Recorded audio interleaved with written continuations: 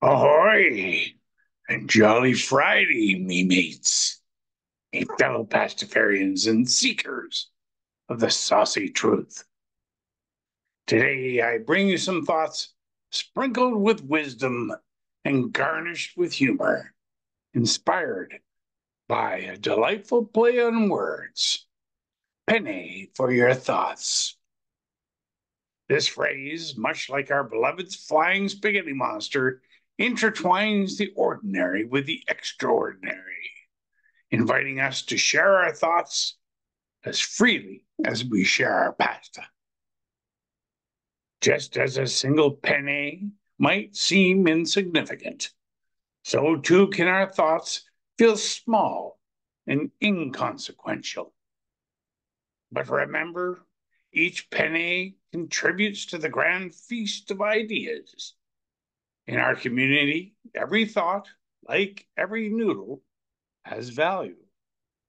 We are encouraged to express ourselves, to question, and to ponder the great mysteries of the universe with a curiosity of a child in a pasta shop. Arr. Our thoughts are the noodles, but open mindedness is the sauce that enriches them. In Pastafarianism, we embrace the sauce of acceptance and understanding, allowing ideas to simmer and mingle, creating a delightful blend of perspectives. Just as there are countless pasta sauces, from marinara to Alfredo, there are countless ways to view the world. Let us savor them all. Penny for your thoughts is not just an invitation to speak, but to listen. In our community, we pass the bowl of conversation around, each of us contributing to the feast.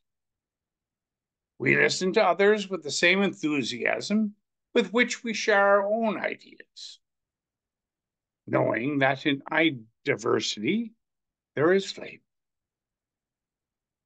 Finally, let us never forget the ingredient that makes our belief so unique: humor. In a world that can sometimes be as tough as overcooked noodles, laughter's the tenderizer that makes life palatable. Let us use our play on words, our puns, and our joyful spirits to spread happiness as we spread the good news of the flying spaghetti monster.